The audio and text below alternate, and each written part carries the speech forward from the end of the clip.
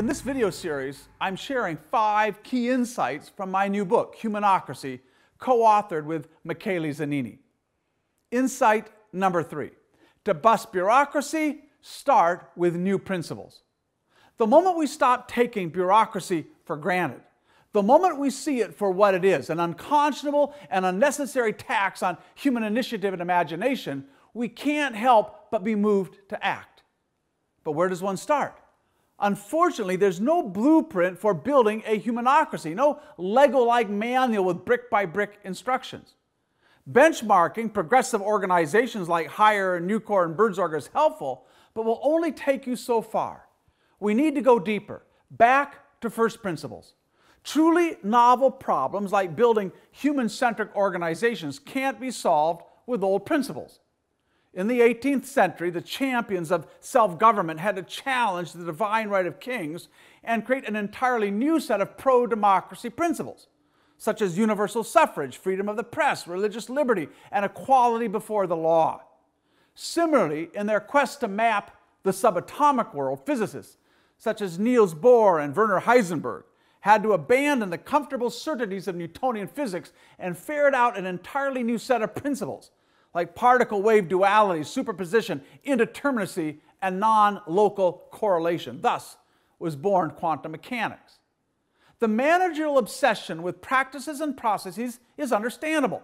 Corporate processes like planning, budgeting, and performance reviews are pivotal in determining whose ideas prevail, what projects get funded, and how rewards get distributed.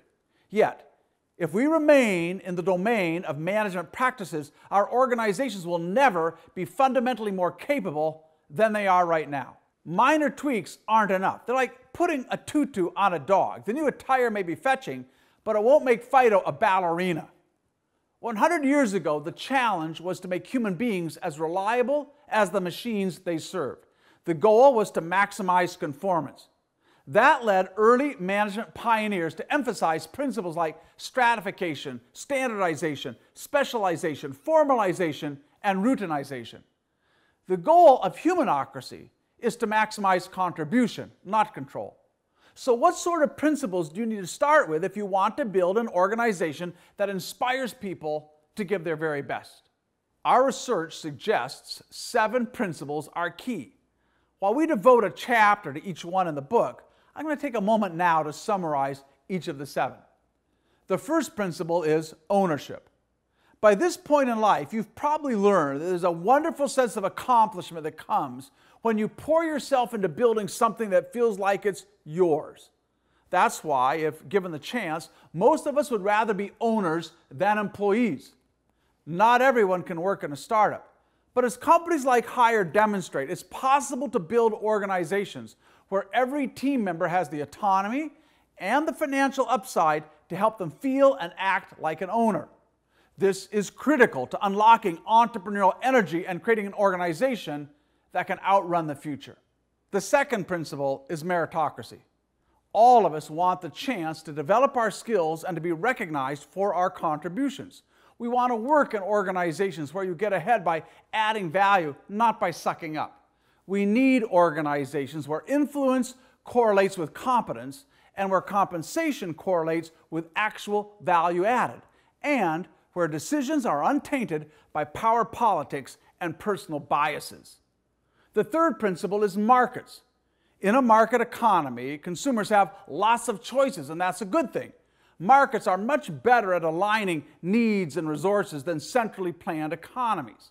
It's a problem then that so many businesses operate like a command economy, where a small number of people at the top make most of the big decisions. This needs to change. We need organizations that harness the distributed intelligence and flexibility of markets. The fourth principle is community.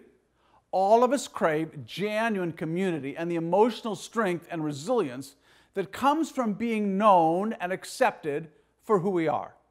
That's why our organizations need to foster deep, trust-based relationships. Because when we feel safe and accepted, we do our best work. Our colleagues need to feel like family, not just co-workers. The fifth principle is openness. While tight-knit communities are emotionally important, we also love being in environments that encourage curiosity, learning, and candor. All of us want to work in organizations that are receptive to new ideas, wherever they come from. All of us want to be free to learn, grow, and invent.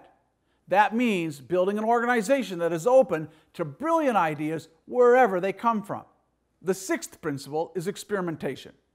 There's something deeply satisfying about using your ingenuity to solve a new problem, to come up with a new idea, test it, perfect it, and then put it to work.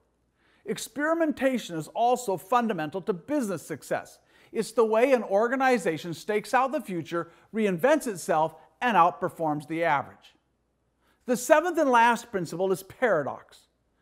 Companies like Hire and Nucor, which we feature in our book, have learned how to reconcile conflicting goals like scale and agility, innovation and efficiency, and freedom and discipline. Bureaucratic structures aren't very good at transcending trade-offs. Often, the pendulum swings erratically between extremes. Getting better at paradox means localizing key trade-offs, giving frontline team members the information and skills they need to make smart, real-time trade-offs as the situation demands. Obviously, these principles aren't much use if they aren't put into practice, so they need to be embedded in management systems and processes. In most organizations, there are all sorts of processes. We have processes for setting direction, developing plans, defining goals, allocating resources, coordinating activities, optimizing workflows, creating new products and solutions, acquiring and upgrading talent, assessing performance, doling out rewards, mitigating risk, improving operations.